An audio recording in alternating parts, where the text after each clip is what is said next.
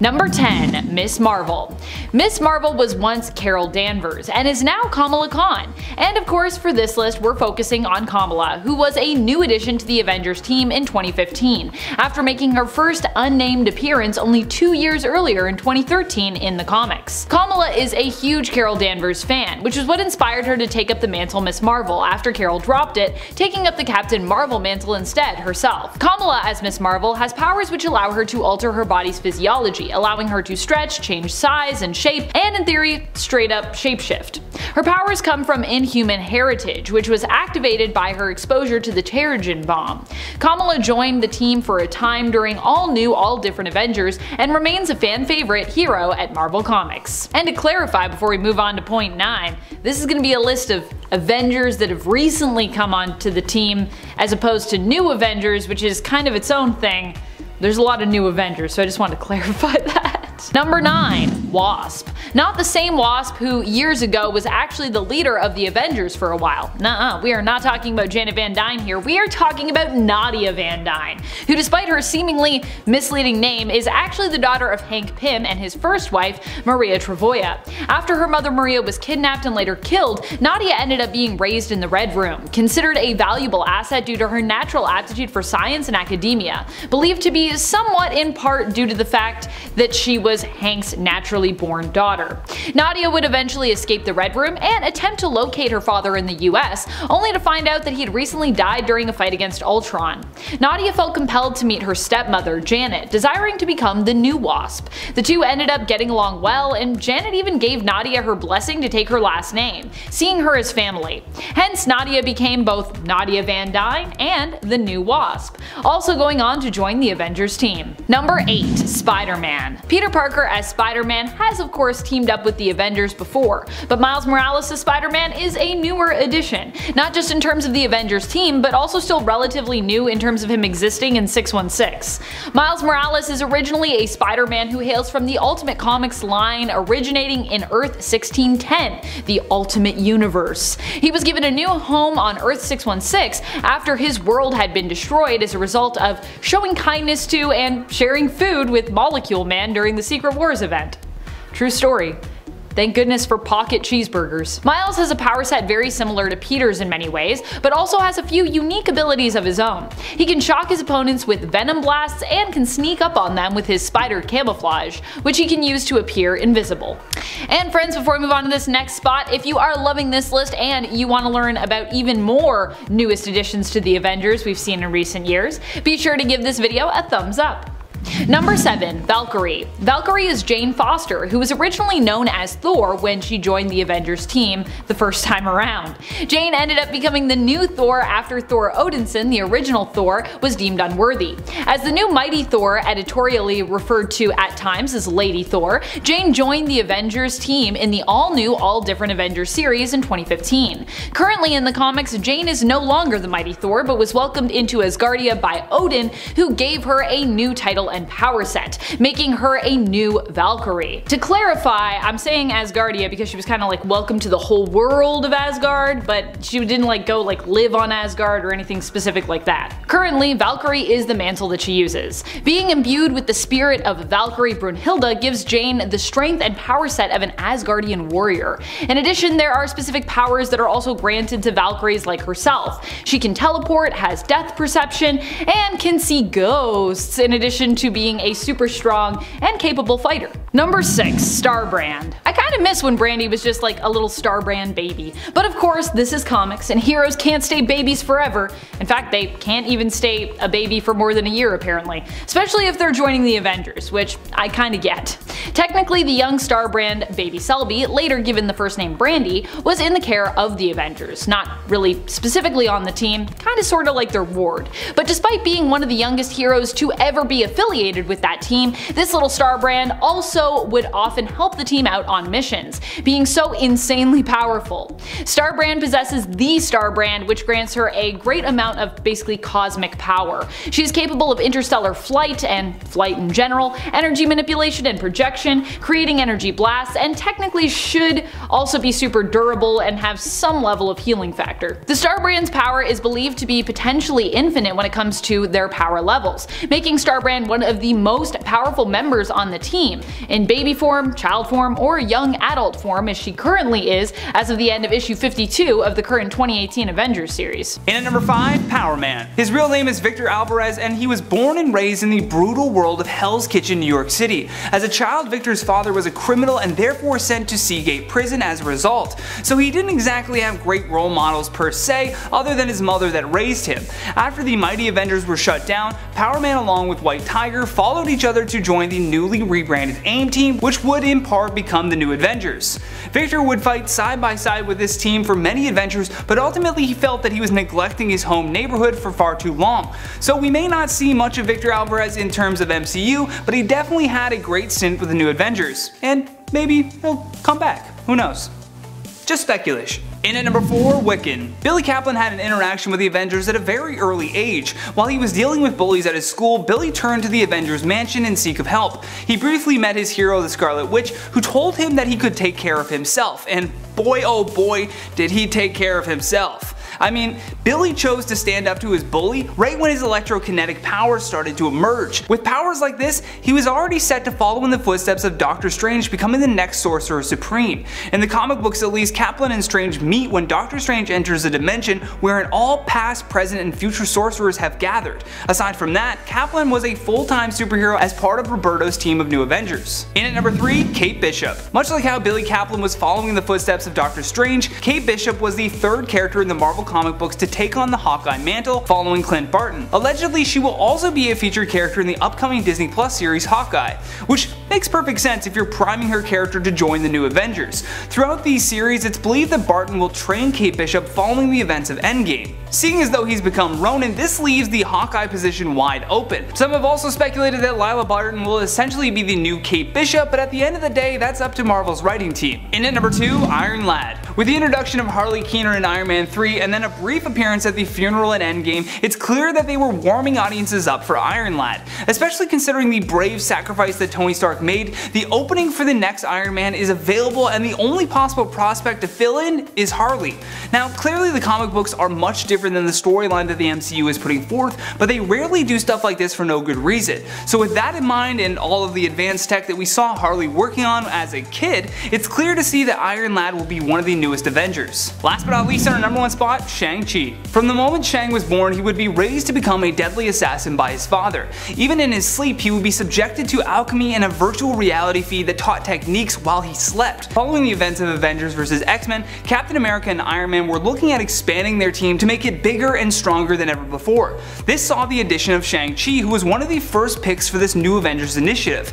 In terms of the MCU, he is already set to star in his own solo film called Shang-Chi and the Legend of the Ten Rings. Kicking off the list at number 10, we have Ultimate Red Skull. Making his debut in the Ultimate Comics Avengers 1 back in 2009, Ultimate Red Skull is a lot different than the Red Skull casual moviegoers would have guessed at this point. See, the son of Steve Rogers, yes, and Gail Richards. They even hid him and trained him to become the next Captain America. It's wild. The Ultimates are wild. He always feared that he would never live up to his father's expectations.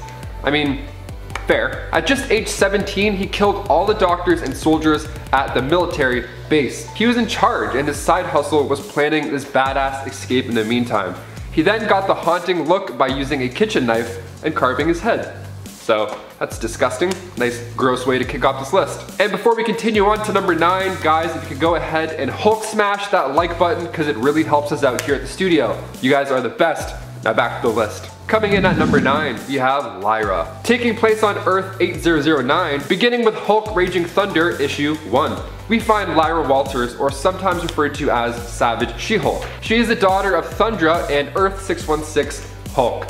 So yeah, she's from Earth 8009 in the 23rd century, and at that time the Earth was split into different factions, right? So the guys faction were like warriors, they looked up to like past heroes. Then the women came together under the United Sisterhood Republic, and they were outgunned and outmanned, like literally outmanned. So Thundra got sent to Earth, our Earth 616, where she met our Hulk, and had a baby. How cute. Lyra actually gets stronger when she's calm, and she's able to tap into the gamma sight, which means she can see the flow of gamma radiation. I'm doing my best interpretation of gamma radiation. Can't see the green, but it's a lot of gamma behind me. So she becomes a smarter and smoother fighter in this state. But if she becomes angry, she'll actually become weaker, which is fun. Let's play with that idea a bit. Number 8, Ultron. In the MCU, Tony and Bruce are the masterminds behind Ultron. But in the comics, it was actually Hank Pym. See, Ultron made his first debut back in 1968 in Avengers 54. And beneath the crimson cowl, we discover is indeed Ultron Pym.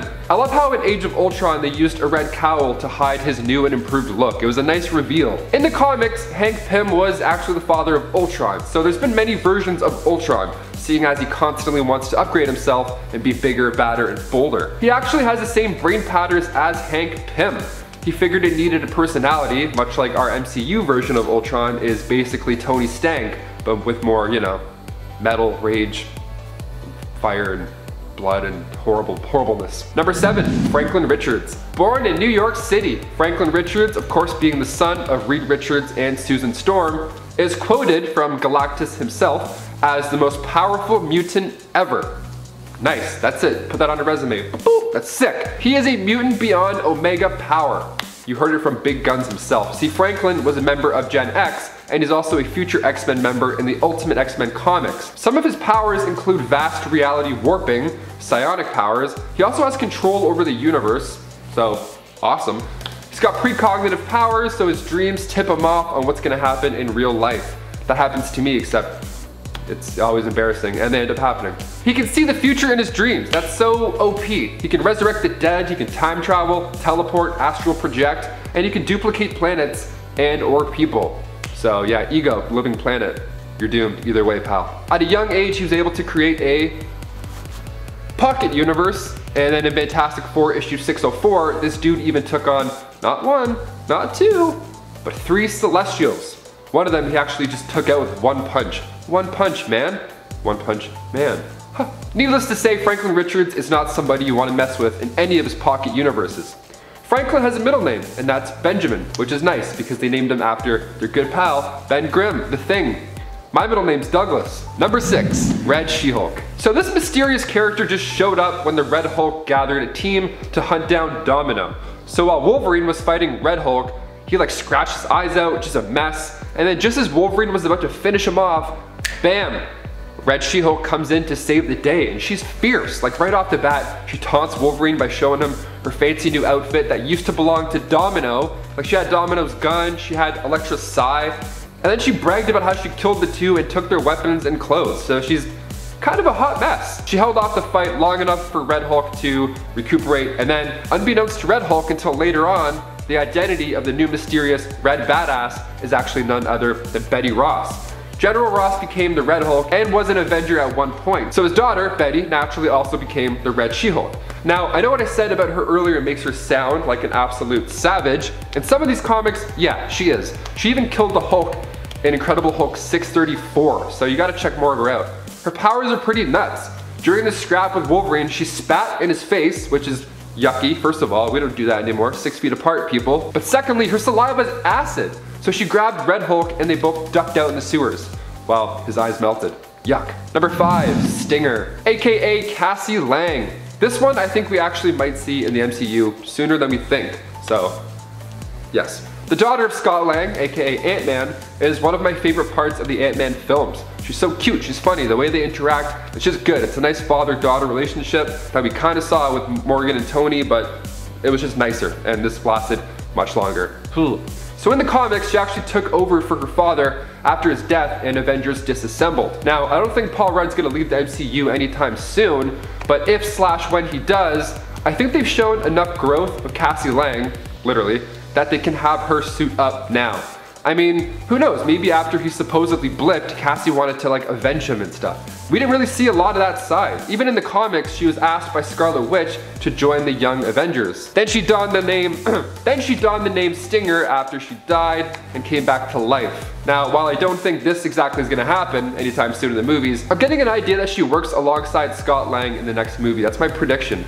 See, Scott watched Hank and Hope play catch up during this franchise. She practically begged him to get her own suit, but Hank's like, no, or Michael Douglas said no like 1,000 times, he yelled a lot too. Scott probably saw this and knew it was gonna happen eventually with him and Cassie, right? So we had that little time jump in Endgame, now we've got an older Cassie in a world that's pretty dangerous. Maybe we'll see it, maybe we won't.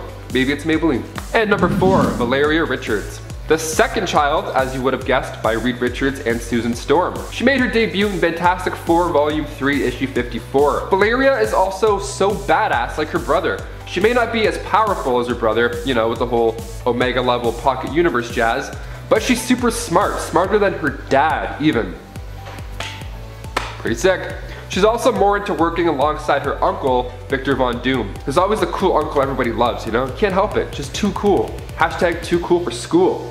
She believes that Reed also never really used his knowledge to help people. Rather, he just did things for himself, which is a common theme in superhero worlds. Donning the nickname Brainstorm in the meantime, hopefully we get to see her sometime soon. Number 3, Scotty Summers. Making his debut in Mutant X issue 1 back in 1998, Scotty Summers is the son of Avengers member Havoc and Madeline Pryor. The Inferno event is probably the most noted piece of his history. See, they wanted to use Scotty Summers as a sacrifice in order to open up a portal to the Goblin Force. Madeline saved him, but in doing so, she became possessed by the Goblin Queen. This was when he showed his true power. That power just happens to be up there with Franklin Richards.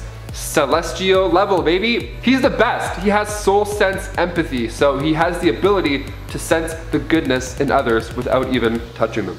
And on top of that, he can read minds, so it doesn't matter how you feel or think, Scotty already knows. And Psionic Firebird is pretty wild too. He can turn into a psychic firebird whose claws can harm you physically and or mentally. Nice. Number 2, Vision. The son of Iron Man and Banner.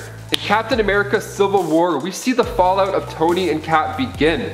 See, after creating an evil robot son who wants nothing but destruction, Tony figures, well, maybe if I make another one, the new body and Mind Stone will kind of be good. And it did. It was pretty sweet, and he kicks ass. Vision started out as his android that belonged to Tony Stark. And then by time Infinity War, Banner says the line, "You lost another Superbot?" And then Tony responds with, "I didn't lose him, he's evolving." So this is an interesting time in the MCU. Vision is like the son of Iron Man, and then after we lost him, I knew there would be more. Even in this poster, there's a glitch, a little speck of color left in it. In Infinity Gauntlet, we see a colorless Vision after he meets a similar demise. So when that poster was released, I figured there was a part of him that was downloaded and left somewhere, because Marvel doesn't just make printing errors. I don't know why we didn't look into this more. So with WandaVision releasing on Disney Plus next year, this could become reality. Who knows where the baby Avenger will end up, but I'm excited and also very nervous. Please be okay. And finally at number 1, we got Scar. Making his debut in World War Hulk issue 5, he was conceived during the Planet Hulk storyline. He's a son of Hulk and Kyra the Old Strong. After Hulk had spent time on Sakaar, he also started spending a little bit of alone time, So after Hulk had left the planet, Sakaar had popped out of a cocoon and he resembled a teenager after just a year. So, growing pretty fast. Now given the fact he was born to a not so chill planet, he learned to kill like it was a normal thing. Well, he needed to kill for survival. Eventually, he ends up on Axman Bone's radar. So Scar retains the old power as well. So he has the ability to control tectonic energy, like summon lava and magma, and he can also tap into energy projection. Out of the many children of the Hulk, Scar easily takes the top of that list. And also the top of this list as well, because he's here, so there it is. And at 10, Ultron 1320. Ultron 1320 comes to us from Earth 14622 and What If Age of Ultron number 1, an Earth where thanks to Wasp dying, Ultron is able to take over the world faster. Ultron was created to be the ultimate AI by Hank Pym to help the Avengers utilize their function better as a team. But with the untimely death of Pym's wife, Pym went on to create a more brutal version of Ultron, which was to replace the Avengers, which makes him technically the son of Hank Pym. So he's viable for this list, okay? But since he's a robot, I'm putting him at the top. Don't worry, that's why he's here. But with this, Ultron's sentience began to constantly evolve, and he started the eradication of the human race by taking out such threats as the Avengers and the Defenders while he left Pym alive to just watch everyone suffer. Ultron and his army of Ultron Sentinels then moved to Kola, Russia, so he could bore himself into the planet's core to create the ultimate version of himself, Ultron 1320. Ultron then had his minions batter and beat Pym unconscious until he woke up to find himself turned into Ultron 1321. This version also invaded other worlds, claiming Earths 62412, 23223, and 81223, but before being stopped on Earth 45162. That's a lot of numbers. And at 9, Wiccan. Billy Kaplan, also known by his superhero aliases Asgardian and Wiccan, is a superpowered warlock and the reincarnated son of the Scarlet Witch. He has spent time on numerous superhero teams, including the Young Avengers and the New Avengers, and after Wiccan's powers overloaded during a battle with the Sons of the Serpent, the Avengers decided to keep him under observation. Hulkling and the other Young Avengers broke Wiccan out of holding and began to search for the Scarlet Witch. Accompanied by Magneto and Quicksilver, the team traveled to Transia and then to Latveria before discovering a depowered and amnesiac Wanda engaged to Doctor Doom. The rediscovery of Wanda did not go unnoticed though, as the Avengers soon arrived on the scene. Iron Lad teleported the Young Avengers and Wanda into the time stream, and they all went into the past and met a reanimated Jack of Hearts who was about to explode. After that, Wanda remembered who she was, regained her powers, and returned herself, the Young Avengers, and Scott Lang to the present. She then finally confirmed that Billy and Tommy were indeed her reincarnated sons. A story that seemingly will be adapted into the MCU come Doctor Strange in the Multiverse of Madness. In at 8, Hulkling. Teddy was one of the first people in the Avengers failsafe program, compiled by the Vision to be used as a form of new team of superheroes in the event of the destruction or the disbandment of the Avengers. Iron Lad, a younger version of Kang the Conqueror, found Teddy using the Vision's failsafe program and requested his help in preventing his future self from returning to the future. Teddy joined the Young Avengers and adopted the superhero identity of the Hulkling, despite actually being the son of Captain Marvel. He only took on the Hulkling identity to help keep in the theme of the Young Avengers being new versions of the original Avengers, using his powers to change his skin color to green. As well as these shape-shifting abilities comes the powers of flight, a healing factor, as well as superhuman stamina, durability, and strength. He also gains the ability of matter substitution when he and his husband Wiccan end up using their wedding rings together, which is kind of adorable, and goals.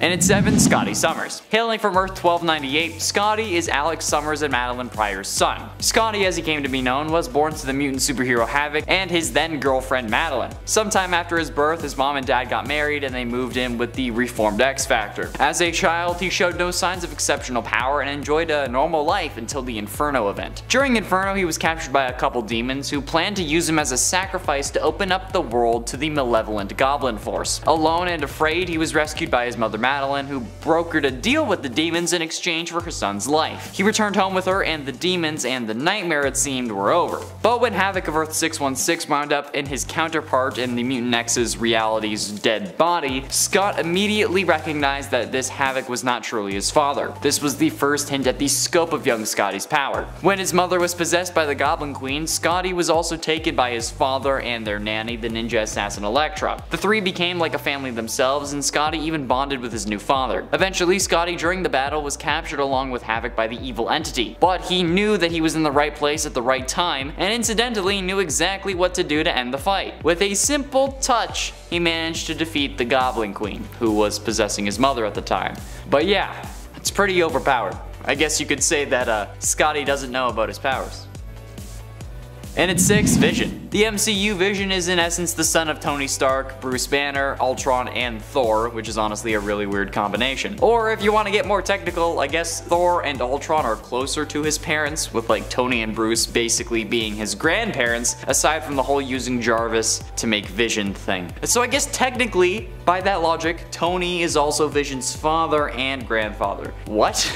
Either way, powered by an advanced AI and the Mind Stone, Vision is probably one of the most powerful Avengers until he was killed in Infinity War at the hands of Wanda and then Thanos, which was a stupid idea as we saw thanks to Ultron Z's with Thanos in the What If series on Disney+, where using the Mind Stone, Ultron just literally tore Thanos in half, which is probably what Vision could have done, resulting in one of the most frustrating moments of the entire MCU to me. But oh well, what are you gonna do? But yeah, I think that with the Mind Stone he is certainly powerful, but his reluctance to use it to kill Thanos puts him higher on the list, as well as, you know, the whole being mostly dead thing.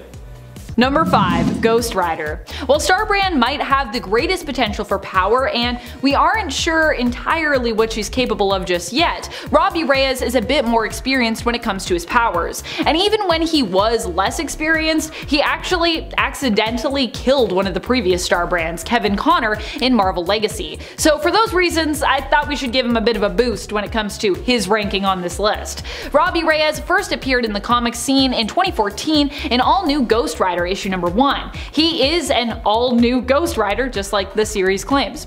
During a street race gone wrong, Robbie was killed and ended up possessed by the ghost who haunted the car that he was driving, becoming the new Ghost Rider. He joined up with the Avengers recently in the comics, and I think he makes a great addition to the team. I personally love Robbie Reyes, so yeah, I'm here for it. Number 4. Winter Hulk. While Jennifer Walters as She-Hulk may have joined the Avengers long ago, first joining up back in the 80s, she's gone through a lot of changes since then. One recent and major one, which also returned her to her smaller, smarter, more playful and sassy, yet still very powerful form, happened recently in Avengers comics. For a brief time, She-Hulk, then known as just Hulk, ended up becoming Winter Hulk. Winter Hulk happened as a result of Jen allowing herself to be kidnapped by the Winter Guard of Russia to try and figure out what they were up to. What devious things are they planning? In the end, they attempted to mind wipe and brainwash Hulk to turn her into one of their agents. And they kinda succeeded.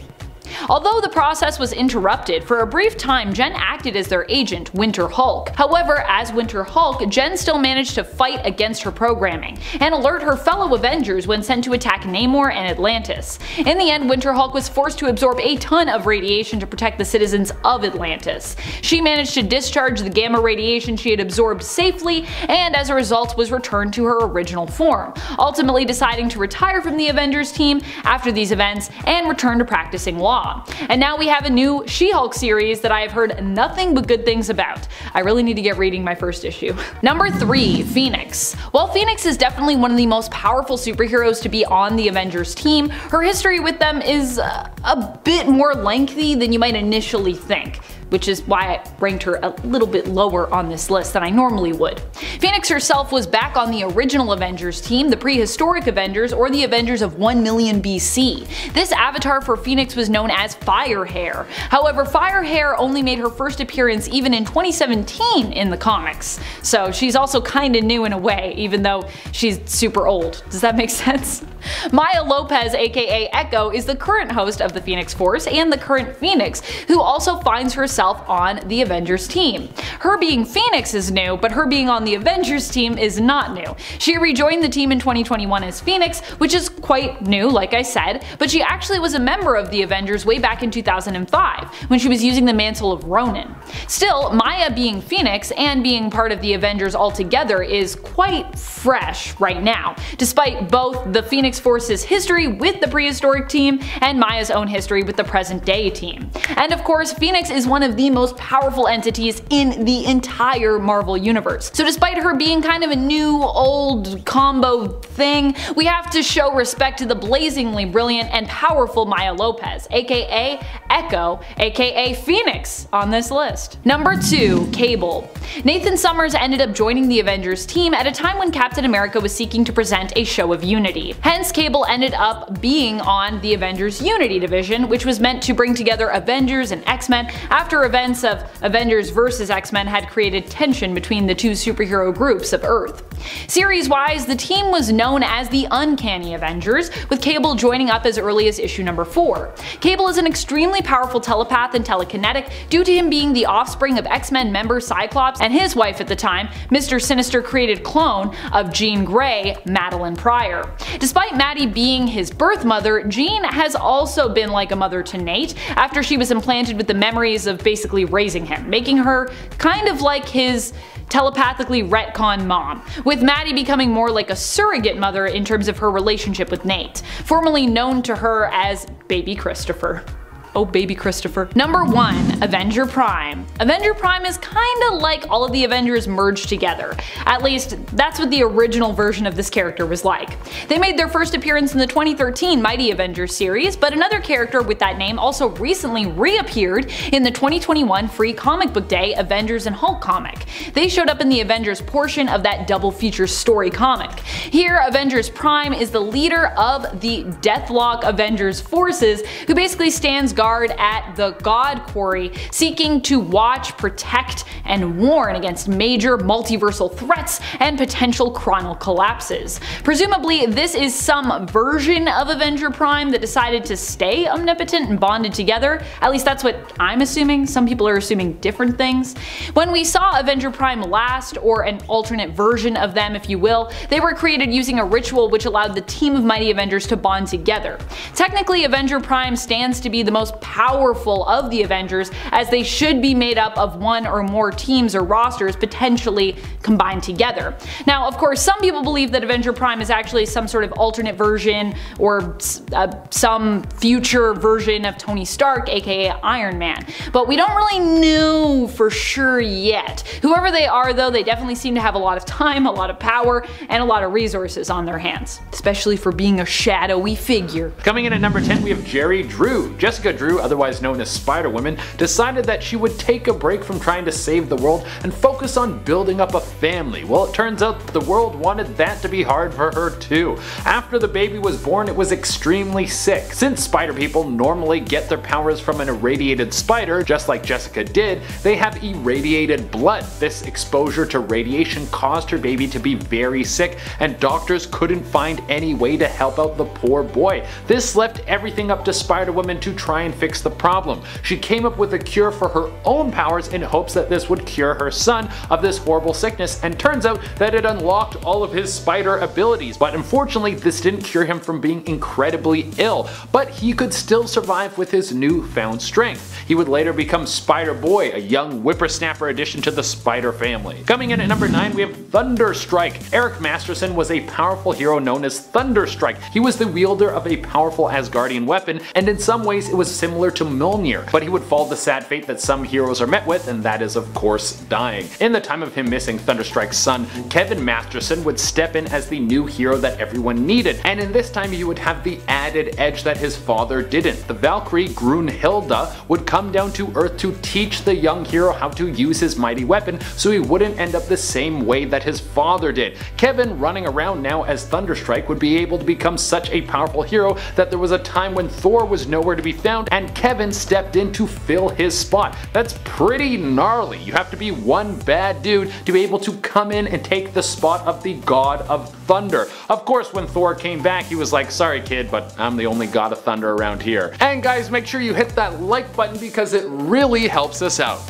Is Modi Thorson. When you're one of the most powerful gods to ever walk the 9 realms, there are going to be a few people who want to have a baby with you. When Thor was trapped in hell, he wanted to get out, and the goddess Hela said she would do it, but for a price, and she wanted Thor to give her a baby. And Thor thought this deal wasn't half bad, so he agreed to impregnate Hela in order to be released from hell. This all went off without a hitch, and then after a few weeks, a child just showed up in Asgard, and Thor didn't really know what to do with this kid, and there was a massive war that was about to kick off with the children of tomorrow. So Thor didn't have time to protect a kid, teach a kid, and fight off the children of tomorrow. So Thor did what any good dad would do and locked his son away in a room with Mjolnir. That way when he was worthy, he would be able to break out of the room that he was locked away in. Seems like a smart parenting plan. So time flowed faster in the room, so after a couple weeks, Modi Thorson was a full-grown man and could now wield Mjolnir.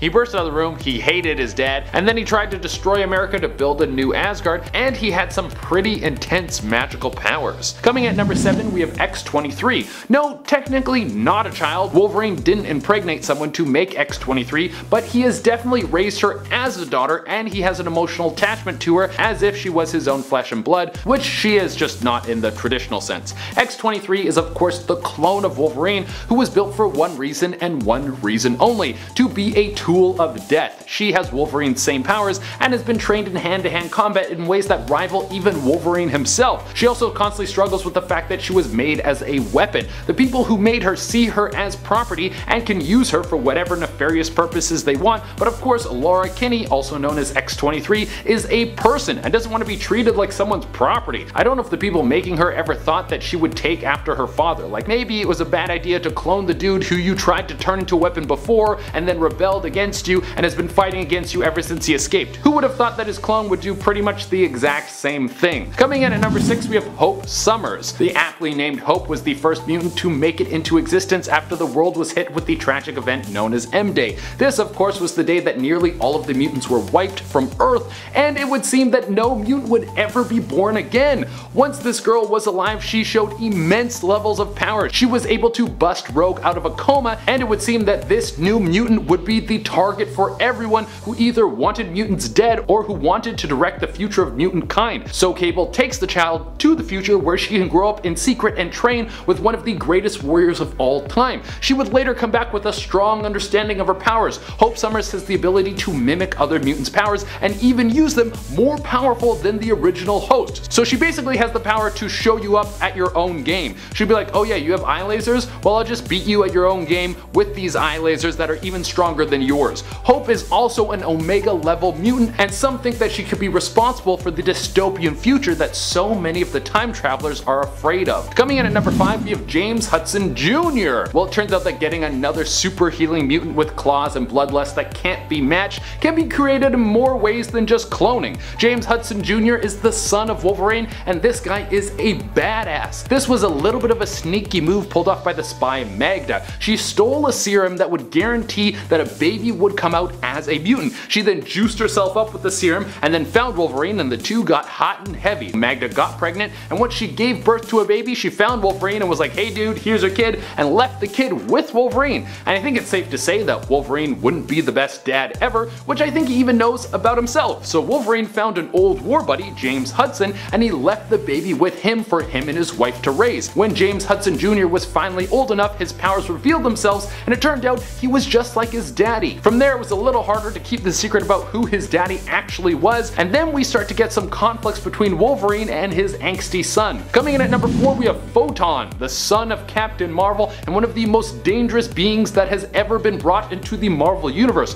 Photon has bounced around through a few different phases as a hero. He started off as trying to figure out who he was under the Banner legacy. Then he even took the mantle of Captain Marvel for a bit, but eventually came into his final form of Photon, and it would seem that this form was so powerful it could warp reality itself, and his physical form was so strong that there would never be anything that could destroy him. But it turns out that the Thunderbolts had to find a way to destroy him because Photon couldn't control his powers, and this was going to lead to reality being ripped apart, as it occasionally does in comic books. Basically what happened was Photon was constantly pulling energy into his body without the ability to slow this down. So the Thunderbolts actually had to find a way to dismember him and move his separate body parts into different realities so his body wouldn't bring the end of time and space. It's kind of a bummer for him because he really just wanted to be a good guy. Coming at number 3 we have Kashamba, Black Panther's grandson in one of the most hectic universes that has ever been created in Marvel. For those of you who don't know, Kashamba exists in the Marvel Zombies universe where people are constantly ripping at each other's throats to try and survive.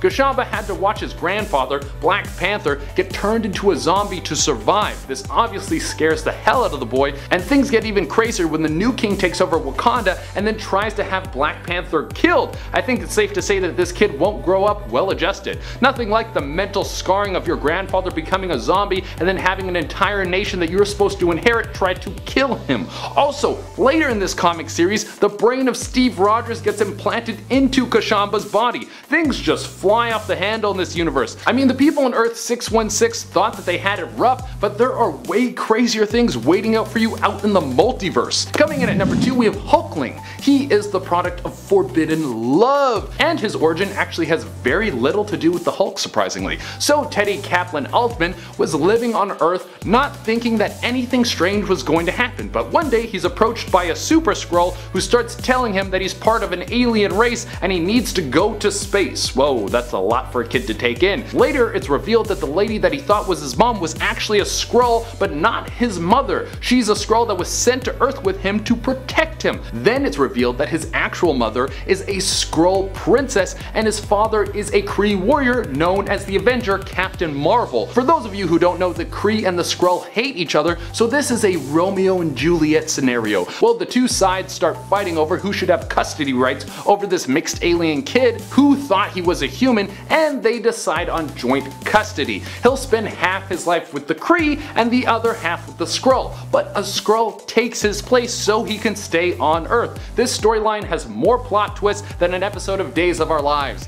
Now, outside of this crazy backstory, Hulkling has super strength and the power to shapeshift. He mimics the Hulk's powers and can shift his powers into so many other forms. In at 10, Ian Rogers. When Steve Rogers got trapped in Dimension Z, he rescued a baby boy while he was trapped there. Since time moves faster in that dimension though, he ended up raising the boy for over 10 years. Sharon Carter ended up raising him for the remainder of his childhood when she was also trapped in Dimension Z after going there to rescue Steve. The boy was the son of Armin Zola, but he saw Steve Rogers and Sharon Carter as his parents. His birth name was Leopold Zola, but he goes by Ian Rogers now, the name that his true father gave him. By the time he left Dimension Z, Ian was a full-grown adult. He then took on the name Nomad and partnered with Sam Wilson. And at 9, Francis Barton. On Earth 555326, also known as the Next Avengers Heroes of Tomorrow universe, Francis Barton was Clint Barton's son, who raised him to be a hero and helped the rebels known as the Scavengers, and Francis led them around Machine City after his father's death. When the children of the other deceased Avengers, James Rogers, Torrin, Hank Pym Jr., and Osri, arrived, he saved them from Ultron's forces, and James and his siblings followed Francis and the Scavengers to their home base. He told them that he was the surviving son of the original Hawkeye. Then Francis became infuriated when he realized that he wasn't the last Avenger, and angrily wondered the whereabouts of the others during his time of desperate survival. James reasoned that they didn't know of his existence, much like their fathers did, and James, the son of Captain America, and Francis often argued. At first he seemed cold and indifferent to his new friends, but as time passed, he showed himself to be just as much of a jokester and a flirt as Clint ever was.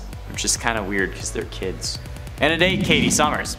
After the Earth was destroyed by a Celestial, survivors moved into another planet. Here, Havoc and Wasp get married and have a child, Catherine Summers. However, she was born a human, not a mutant, and thus would be subjected to persecution in an all-mutant world. Consequently, her existence was kept secret to only her parents and her godfather Hank McCoy. Years later, Kang appeared and forced Havoc to follow his plan by taking Katie away. Given her connection to the alpha-level mutant Havoc though, if they ever decided to retcon Katie, we can guess that at some point she'd develop a similar power set to Havoc. So if they ever decide to retcon her, she'll be pretty powerful. Havoc absorbs ambient cosmic energy into his cells of his body and processes it into plasma. This results in control over an extremely powerful sort of destructive force. And at times he's not entirely able to control this ability, which sometimes makes him a danger to those around him unless he wears a special containment suit to assist him. Havoc's body is also constantly in the process of absorbing cosmic radiation, so he can basically do it whenever. And given that superhero kids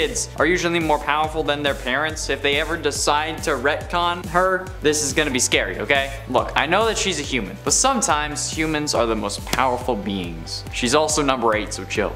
And at 7, Osri T'Challa. Osri is the son of Black Panther and Storm. He was taken to safety by Iron Man along with James Rogers, Torrin, and Henry Pym Jr. to keep them all safe from Ultron. Osri, along with his other siblings, only knew of the Avengers through Tony's tales of their former glory days. And as the son of the Black Panther and Storm, Osri inherited their powers and abilities of the heart-shaped herb from his father, enhanced speed, agility, strength, endurance, healing, and senses. He also inherited the powers and abilities of electrokinesis from his mother. One day while he was playing hide and seek with Pym, the Vision arrived at the refuge. Tony tells everyone to wait in James's room until he tells them otherwise. While Osri is fine with waiting, the others aren't, and he fails at convincing them to wait as Tony instructed. When he failed, he and his siblings found a secret entrance to a repair bay under their parents' grave markers. As they searched, they found a room full of Iron Man style robots who resembled each of their parents. While James and Torrin lingered, Osri and Pym kept moving and managed to find Tony and the strange robot, which is actually the Vision.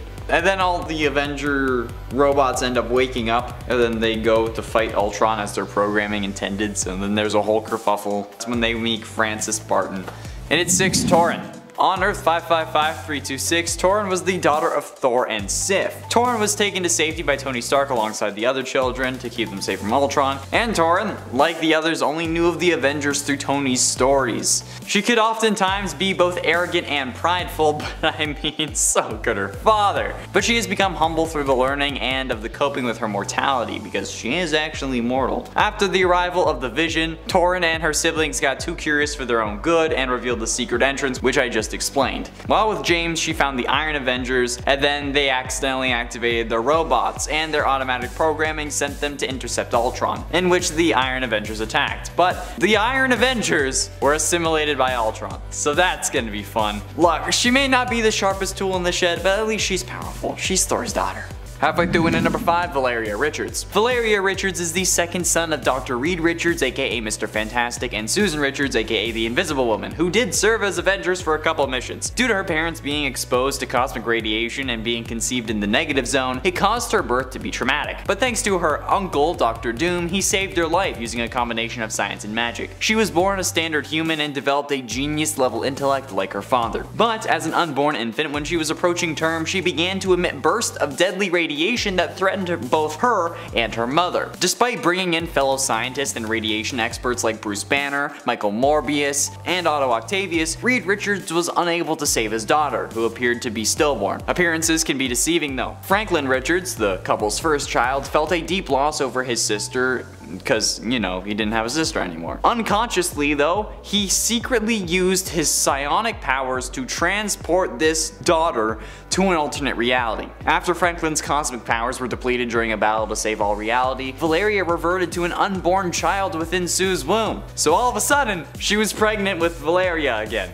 Yeah. Sue then came to term, but again her life was threatened by bursts of radiation from the child. However, this time Johnny Storm enlisted the aid of Dr. Doom, who was able to save her, but not without a price. And at 4, Modi Thorson. In the Ultimate Universe of Earth 1610, when Thor traveled to Valhalla to retrieve the soul of Valkyrie, Hela appeared and told him if he managed to defeat her army that she would revive Valkyrie, but for a price. Thor remained in Valhalla once Valkyrie was revived, but when he requested to be sent back to Earth, Hela once again agreed, but for a price. This time though, it was a child. Thor agreed. Well, meanwhile on Earth, Amora showed Valkyrie a vision of Thor and Hela making love.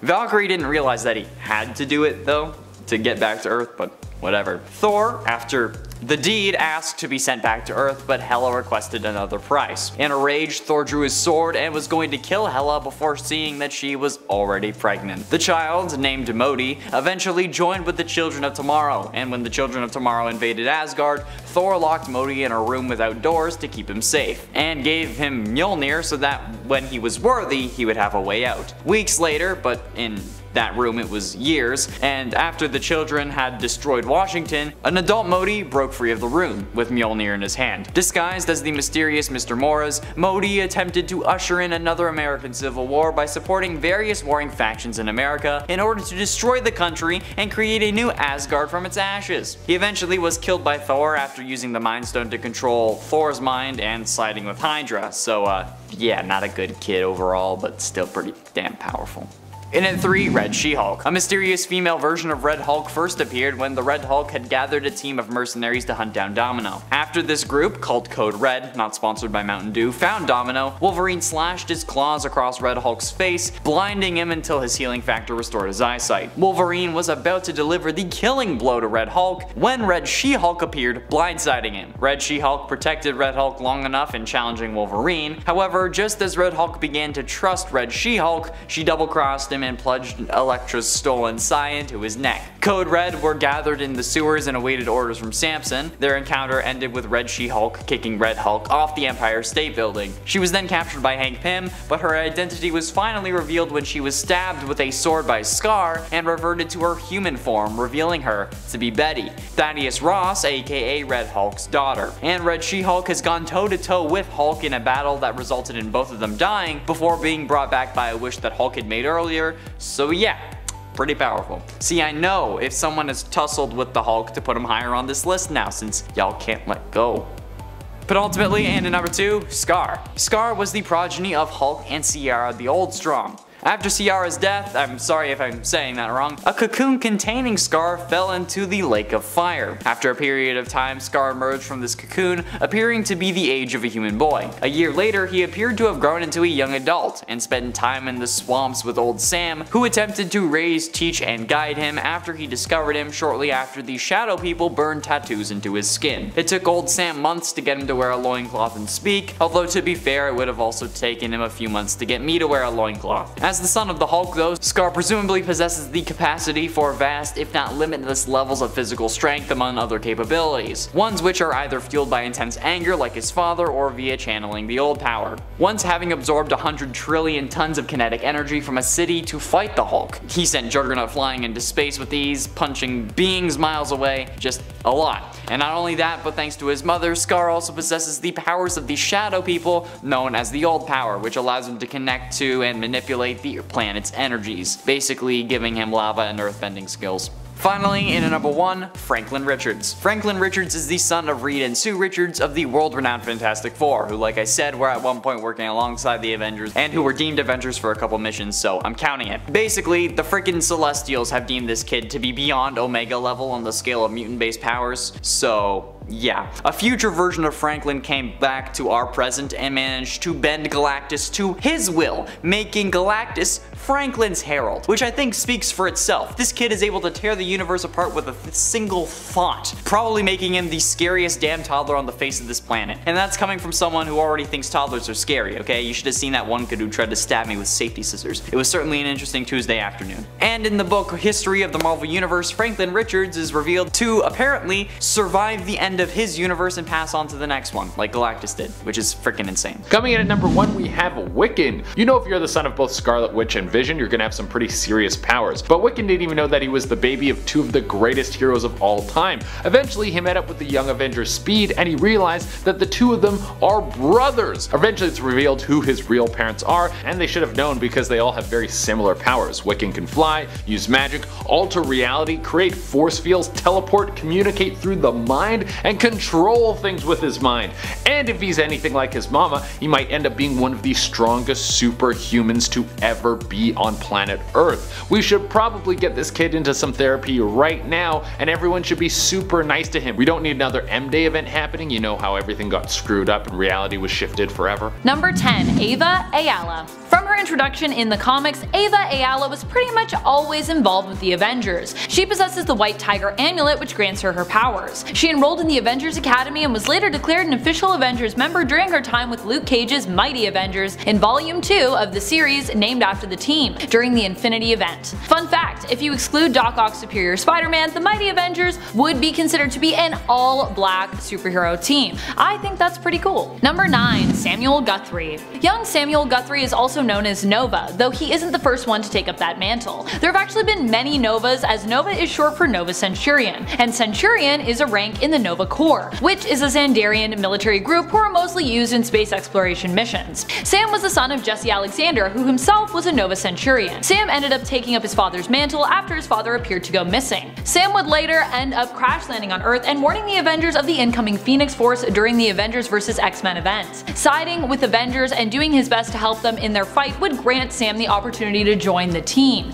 In Avengers vs. X-Men Volume 1 Issue 12, Thor offered him a membership to the team. While Nova admitted he felt he didn't do much to help, he was honored and accepted, pending his mother's approval of course. Cause you know, Nova's a youngster. He's gotta ask mom. Number 8. Blue Marvel.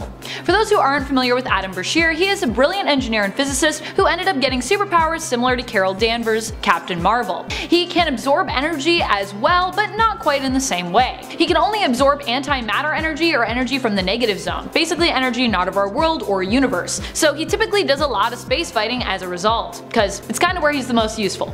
He's also sometimes known for his romantic relationship with Spectrum, aka Monica Rambeau. He wasn't acknowledged as an official member of the Avengers until the self-titled Mighty Avengers series Volume 2 out of 2012. Luke Cage, the team leader, acknowledged him as an Avenger during the Infinity event when he was helping the team. Though we would later find out that Adam had actually been part of a team predating Luke's from the 1970s, also referred to as the Mighty Avengers. But this wouldn't happen till issue 11 of the series, whereas he was welcomed to the team officially in issue 3, in regards to comic book timeline.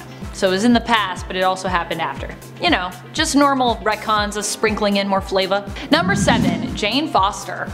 After Thor found he could no longer lift his hammer, Jane began to hear the call from Mjolnir. She had Heimdall take her to it and claim the hammer for herself. She was deemed worthy enough to pick it up and became Thor. Lady Thor, that is. Despite being diagnosed with cancer and finding out that her transformation into Thor wiped away all the progress of her chemo at the time, Jane continued to perform acts of heroism as Thor. Cause she's cool and brave like that. She has joined the Avengers team in a few instances, one being when she joined the Reformed team in the all-new, all-different Avengers series. Number 6. Miles Morales. Miles Morales is the Spider-Man of Earth 1610. He was mentored by Peter Parker of Earth 616 and eventually also ended up joining Earth 616 Avengers as well. He joined the team in the all-new, all-different Avengers series. Miles found himself tangled up with Iron Man and Sam Wilson, who was Captain America at the time, and a ragtag crew of heroes in an attempt to take down the Chitauri warlord known as Warbringer. The team wasn't referring to themselves as the Avengers yet, but of course as the series is named, that they would later be referred to as the Avengers. You're Avengers now, whether you like it or not. Number 5. Kamala Khan. I was just going to straight up title her as Miss Marvel cause I mean that's who she is to me now, but Carol Danvers as Miss Marvel was part of the Avengers way before what I would consider new, and I didn't want to cause any unnecessary confusion, so much respect to Kamala as Miss Marvel, but for clarity we're just gonna call her by her civilian name here, Kamala Khan. I really love Kamala Khan as an Avenger as well. Kamala also joined up with the Avengers in the all-new, all-different Avengers series, also appearing in issue 1, where we saw Miles and Nova as well. The three heroes would actually later leave the Avengers to start their own superhero team known as the Champions. After helping to take down Warbringer, Stark would offer Kamala a place on the Avengers team, which of course she happily accepted. Number 4. Nadia Van Dyne. Nadia Van Dyne was originally just Nadia. She was the daughter of Hank Pym and his first wife, Maria Travoia. How did she end up with Janet Van Dyne's last name? Well, she asked her if she could use it. She felt she knew and admired Van Dyne more than her parents, whom she really had never known. In fact, Nadia was actually kidnapped at a young age and raised in Russia in the Red Room, where she was trained to become a spy, which is why we hadn't heard of her until much later. She eventually escaped her fate as a Red Room agent and decided to seek out her stepmother Janet and her father's teammates the Avengers, after learning that her father had been killed in the fight against Ultron. Nadia also took up the codename Wasp. Following the events of Civil War II, she ended up joining the Avenger team herself. Janet and the rest of the team ended up warming to her, and Janet revealed that she actually approved of Nadia adopting her mantle. Aw, cute. Number 3. Dr. Tony Ho. After her father died saving Tony Stark's life, Tony resented Stark and strived to be better than him. I just realized this will be confusing because both of these people are named Tony. She studied programming and engineering at Caltech and ended up earning 3 doctorates by the age of 20. Her time with the Avengers began on Roberto da Costa, aka Sunspot's team of Avengers, AIM. Da Costa changed the acronym to stand for Avengers Idea Mechanics. She has appeared in the New Avengers comics and eventually left AIM to join the US Avengers and ended up taking up the mantle of Iron Patriot. Tony creates her own armored combat suits similar to Iron Man's, which she refers to as rescue armor. She refers to them as rescue armor probably because they're all non-lethal as well. That's kind of her thing. She's all about non-lethal fighting, keeping things safe. Number 2. Ghost Rider. Robbie Reyes is the Ghost Rider we are talking about this time. He was first introduced in the all-new Ghost Rider and is a car mechanic by day who street races at night in an effort to get money to help him and his brother move out of their rough neighborhood. He ends up possessed by the vengeful spirit of his uncle Eli and becomes Ghost Rider. Eventually Robbie joins up with the Avengers. You can see him fight alongside the team in the New Avengers comic series out of 2018 to 2019 Volume 8. At one point he even becomes the heart of an event where he is granted the powers of the other Avengers so that he can eventually go up against and hopefully take on what appears to be the Dark Celestials. Appears to be anyways. I know. What a story, right? He's also just a really sweet older brother. Also, cars. Number 1. Voyager.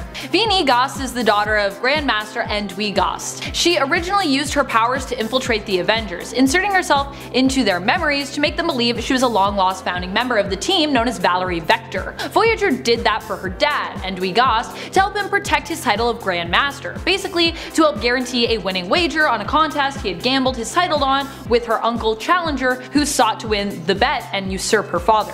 He used to be the Grandmaster before. Anyways, it's a lot of history, so we'll skip that. In the end, her true identity was revealed by Jarvis. After being inspired by the Avengers' true heroics, she decided to switch sides, defecting and seeking to help them and Earth instead. In the end, they offered Voyager a membership. Though she declined, she did agree to return to reclaim her membership at a later time. And in the series Avengers No Road Home, she is acknowledged as an Avenger on the character intro page. Number 10. Dark Avengers. The Dark Avengers were first introduced in their own comic book series in Dark Avengers issue number 1. Not everyone is a fan of them, because while they're kind of Avengers, they're also kind of go against a lot of the things that the original team stood for.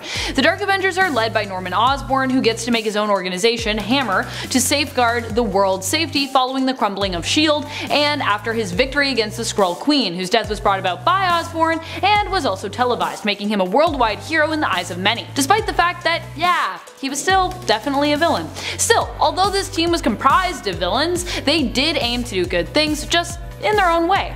In truth, they became more a team of anti-heroes than anything, with just a dash of villainous escapades organized by their leader, Osborn, who at this point went by Iron Patriot. Sort of like the Iron Man of this Dark Avengers crew. Number 9. Avengers Academy.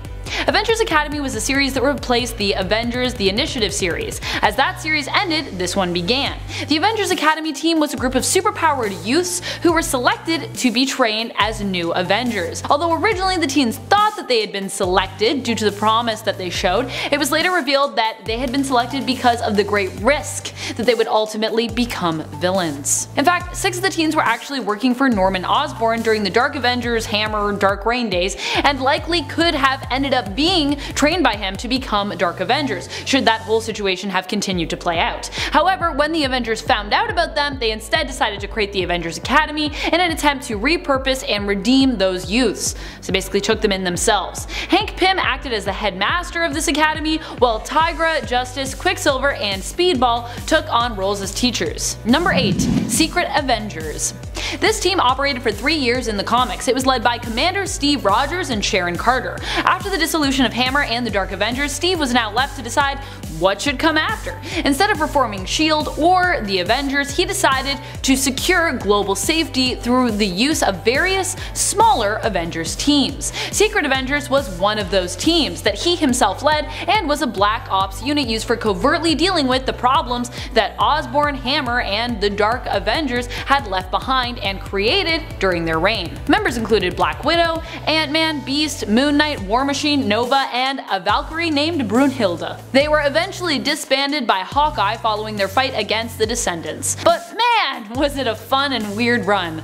Seriously, if you haven't checked out Secret Avengers, you should maybe do it. It's pretty strange. I kinda love it. Number 7. Mighty Avengers. Granted, there is more than one Mighty Avengers team, but for the purpose of this list, we're talking about Luke Cage's Mighty Avengers. This team of Avengers formed to look after the Earth after the main Avengers team was forced to roll out when the Builders threatened the entire universe. Yeah, that was a thing. Remember that? During the Avengers' absence, Thanos returned to Earth and the Mighty Avengers stepped in to protect their people and their planet. The team was led by Luke Cage and included such heroes as Spectrum, White Tiger, and Blue Marvel, as well as Superior Spider-Man, who at one point attempted to overtake leadership of the team, fighting Luke Cage for it. Number 6. AIM. I know what you're thinking, AIM? Wait, but what?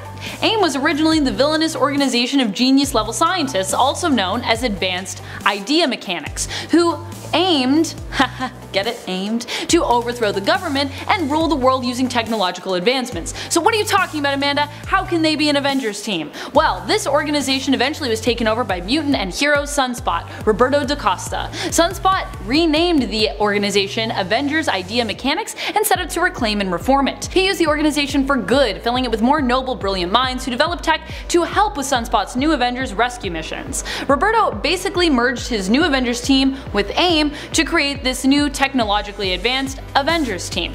Previously, that new Avengers team was actually known as the Multiversal Avengers, and originally they were all about discovering the reason behind the gradual disintegration of the multiverse. Halfway through into number 5, Groot. Okay, so this is a pretty weird one, I have to admit, but technically speaking, baby Groot is the offspring of Groot. And while yes, he is also just Groot. Baby and teen Groot are younger versions of Groot, and that's basically what a child is. Just a younger version of yourself. And while this may have been a asexually produced offspring, so what? This counts in my book. And while you may consider Groot a guardian of the galaxy and not an Avenger, he served as an Avenger for a time in both the comics and in the MCU. So you can back off, boy, okay? This is a very meta number, I know, but we've included clones on lists like these before. This is close enough, it's fine with me. Kids are basically clones. We've talked about actual clones, so deal with it. And at 4, Sarah Rogers. In an alternate world where the heroes and villains assembled for the Secret Wars never left Battle World, the location of the conflict, the combatants called a truce and settled down to raise families. Sarah Rogers was actually the daughter of Steve Rogers, Captain America, and the X-Men Rogue. In this reality, Rogue was referred to as Carol, indicating that the stolen psyche of the Avenger Carol Danvers was in control of Rogue's body, and given Sarah's existence, had learned to control Rogue's powers enough to conceive a child. Malefactor Vincent Von Doom, the son of Dr. Doom, tried to take over the battle world and return to Earth, in order to follow in his father's footsteps and conquer it, because of course. But Sarah led her fellow young heroes to stop Vincent, and along the way grabbed Mjolnir, proving her worthiness to wield the enchanted hammer. So,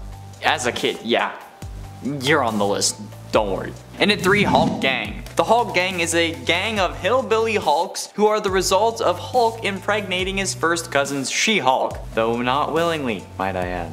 Most of the Hulk Gang members though are grandchildren of Bruce Banner, who have become run-of-the-mill thugs, beating or killing people when they don't pay their rent on time. When the Hulk Gang found Logan and he didn't have his money to pay the rent for his farm, its members Bobby Joe, Charlie, and Otis Banner paid a visit to him and punished him for missing a payment. Shortly before leaving though, they said that he had to pay double next month, otherwise they would kill him and his family. However, while Logan was away delivering a package with Hawkeye to get the money that he actually owed them, the Hulk Gang got bored and murdered his family. Once Logan returned home and learned about what happened in his absence from his neighbor Abraham, he went after the Hulk Gang and killed all of the members that he actually encountered, including Bobby Joe, Charlie, Otis, Rufus, Woody, Bo, Elrod, Eustace, and Luke Banner. So attaboy Logan.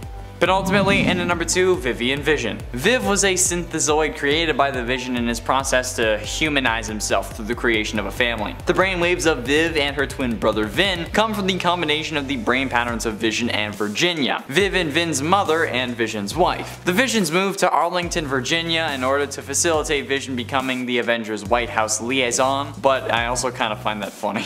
Vision, Virginia, Viv, and Vin moved to Virginia. Come on. The family though became instant celebrities with their neighbors, constantly seeking pictures and then them posting them online. This caught the attention of Eric Williams, who became upset that Vision would create a family that appeared to be happy, when the Williams family wasn't, which, I mean, like, what? That's like getting mad at an Instagram model for faking her life. As well as the fact that the Vision's brainwaves were taken from his brother Simon in the first place. Both Viv and Finn attended school at the Alexander Hamilton High School in Fairfax, but they were assigned different schedules to help them assimilate with their classmates. Considering how I previously said that Ultron assimilated a whole load of robots, you kinda have to admit the word assimilate their classmates is kinda setting off a few red flags here. And finally, in at number 1, Lyra. The daughter of Thundra, the Empress of the United Sisterhood, and the Incredible Hulk on Earth 8009, Lyra was gifted with the strength of her parents and trained as an elite warrior for the Sisterhood in their fight against men. But, unlike the other Gamma mutants, Lyra secretly grew weaker the angrier she got. Lyra was called by the Gynosure to head a secret mission, one not even her select band of warrior compatriots were aware of. The Sisterhood's cradle was malfunctioning, causing defective births, and without a replacement circuitry, it would be the end of the Sisterhood's ability to replenish their numbers, eventually leading to their extinction. Lyra was armed with Boudica, a wristwatch with an artificial intelligence linked to both the Sisterhood and Gynosure at all times, and sent to the men's cradle to steal the appropriate parts to repair their own cradle. When a traitor turned on Lyra at the request of the Gynosure, the replacement parts were destroyed in their fight. Lyra returned to Gynosure to confront her for her treachery, but was then sent to Earth 616 to seek out the great Norman Osborn and breed with him. Man, Norman Osborn, man. Every time. Starting us off in at number 10, Professor Hulk. While it seems that it's a given that Clint Barton would want to return to his family as he initially planned before Captain America Civil War, and you know, end up doing whatever his Disney Plus show will have him up to. One major question left hanging about the previous Avengers team is what on earth the Hulk is going to do now. It seems that Professor Hulk, the nickname of the Banner and Hulk fusion that he's become, may act as a scientific advisor of sorts to the new Avengers, or perhaps even find himself on the team. With Fury seemingly having his hands full with this multiverse business, who better to help rally the troops, inspire them, and keep them up to date with what's scientifically what, than a Genius X member of the previous iteration. Plus, who doesn't love Mark Ruffalo? Please keep him, Marvel Studios. In at number 9, the Wasp. When the team first formed in 1963 in the Avengers issue 1, Earth's mightiest heroes consisted of Iron Man, Thor, the Hulk, Ant-Man, and the Wasp, with Captain America joining after he was defrosted in issue 4. Their very first mission had them pitted against Thor's brother Loki, and the group realized how well they worked together, deciding that they should form a team. It was Wasp who named the group Avengers, a slightly different take than how the name came to be in the MCU. But it does bring to attention the fact that Wasp was once a very important character in the comics as far as the Avengers were concerned, and remained that way in the comics for years and years. Giving the MCU version of her more of a chance to shine, despite, not being the original Janet Van Dyne, may go a long way with comic fans who adored the original iteration of the team, and would love to see part of that adapted into the films. Moving on to number 8, Ant-Man. Scott Lang has definitely earned his stripes in the MCU. Now with 2 solo features and playing a major role in reversing the snap in Endgame, Ant-Man is very much a hero who has come into his own, and would add a really solid set of skills to a new Avengers team. Plus, he'd make for some fantastic banter, especially when paired up with the likes of some of the more serious heroes that the MCU has to offer. His inclusion would be yet another way to fill the Iron Man-shaped void in the team, especially from a scientific perspective. Scott has Hank Pym at his side, who just so happens to also be the father of the new Wasp, Hope. And with the multiverse now very much a thing in the MCU, Hank's involvement and work with the quantum realm could really go a long way in fighting whatever threat the gang faces next, especially if it's the highly speculated Kang the Conqueror, who's all about his time travel and hopping around different dimensions. In at number 7, Sam Wilson. At the end of Avengers Endgame, we saw Steve Rogers return as an old man after his mission with the Infinity Stones to pass on the mantle of Captain America to his successor, which was none other than Falcon Sam Wilson. While some fans were up in arms over the choice, a lot of people felt that it should have been Bucky or that Steve and Bucky deserved better closure, we now have the opportunity to really see Sam shine, and kick some major butt as a completely different kind of Captain America. Where the mantle will take him, who knows, but what we do know is that he does stand a solid chance of ending up on the Avengers. The one argument against that though is the fact that he's slated to have a show coming up on Disney's streaming service alongside the Winter Soldier, Bucky Barnes, and quite frankly, watching those two in some sort of buddy comedy action-packed program may just be enough to satisfy us. Can the Avengers do without another Captain America? Well, only time will tell. And at number 6, Doctor Strange. Doctor Strange always seems to be a superhero living just on the outside of the core group of characters in the MCU. He's a very important hero though, being a connection to all things mystical, having a ceaseless stream of wisdom and knowledge that has really come in handy in the past. And he's slated to get a sequel solo film too. While we'd love to see Doctor Strange join up with the Avengers, we'd be curious to see how his dynamic would play into the team, now that the seemingly ripe combination of Iron Strange is behind us. That is the ship name for Doctor Strange and Iron Man, in case you were wondering. We'll never forget how fantastic their banter was. And at number 5, Shuri. When Shuri first appeared in the MCU in Black Panther, we quickly learned how completely badass she was. Not only is she the smartest person in the MCU currently, she's also incredibly charismatic.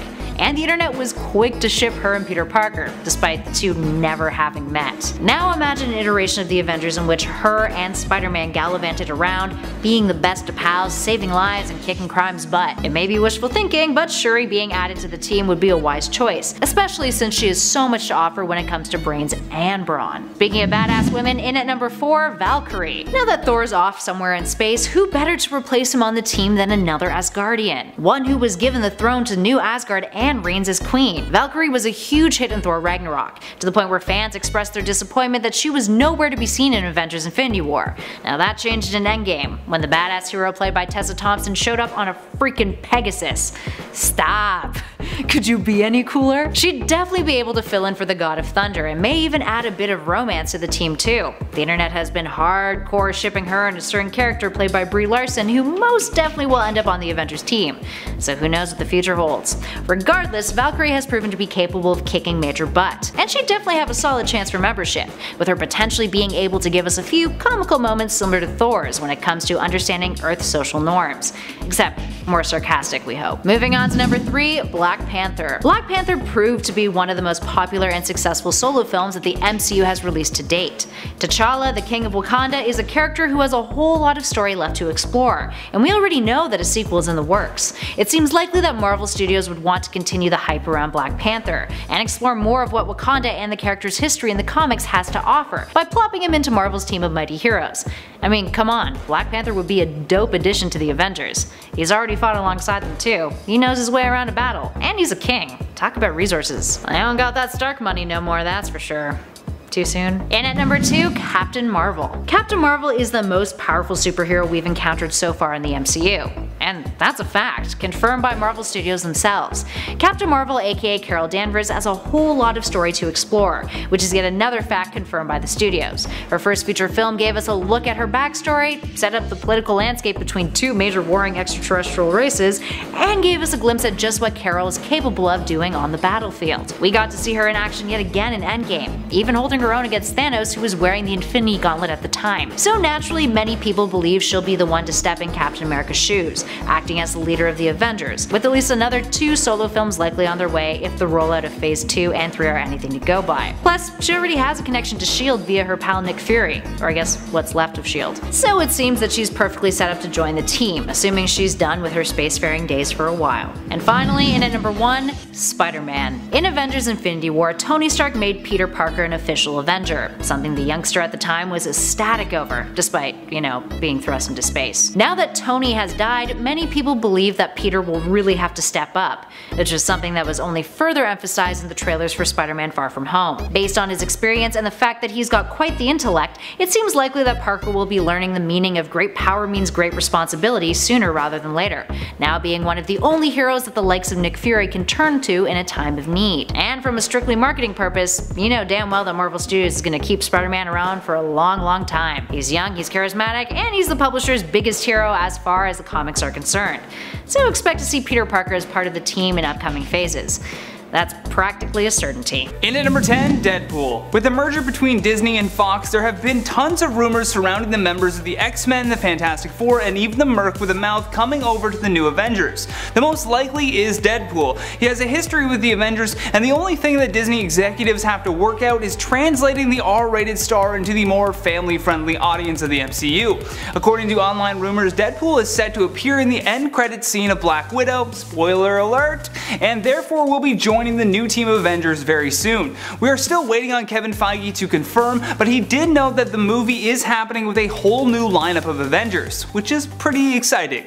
And it's actually even more exciting news that we'll continue to speculate on throughout the rest of this list. In at number 9, Hulkling. Word on the street is that Marvel is casting for Teddy Altman, aka Hulkling, for an upcoming project that we can only hope is the new Avengers team. Based on a report from Geeks Worldwide, this young Avenger should be joining the cast of WandaVision at some point. The other reason why there is good speculation for Hulkling to be joining the new Avengers in regards to the MCU is the upcoming release of the new Avengers Empire comic. In the comic, Hulkling will lead as the star coming to end the beef between his people, the Kree, and the Skrulls. The fact that this comic book release date is lining up so perfectly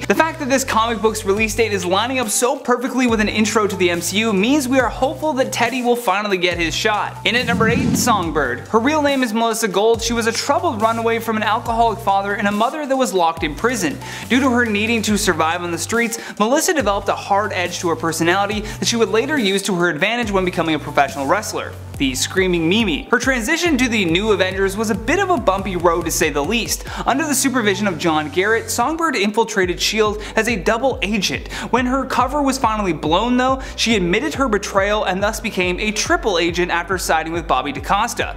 Still a good member to the new Avengers. In at number 7, Squirrel Girl. Her real name is Doreen Green, and whether you like it or not, she is a valued member of the new Avengers. Moving away from the MCU for a moment, Squirrel Girl undoubtedly has a big fan base and has proved her worth many times. She is a former member of the Great Lakes Avengers, and when Luke Cage and Jessica Jones needed a babysitter, they hired her. I mean, bit of a slap in the face considering all that she has done in the comic books, but hey, she's still considered to be a new Avenger team member. In at number 6, Enigma. Also known as Pod and now Pod 2, Jokinen was an ethnically Finnish Norwegian girl. Due to her proximity of the Pod system armor crash landing, she was bonded to the suit and remained in a cocoon that was later discovered by the Advanced Idea Mechanics, or AIM for short. At first she quickly defeated the Avengers, but soon she was captured by them before Bobby DaCosta took over AIM. Over time and after some successful missions, Pod would become Sunspot's bodyguard and member of the new Avengers. Dr. Tony Ho, whom Amanda mentioned on the first part, became increasingly fascinated with Pod and even started to fall in love with the person inside of that armor.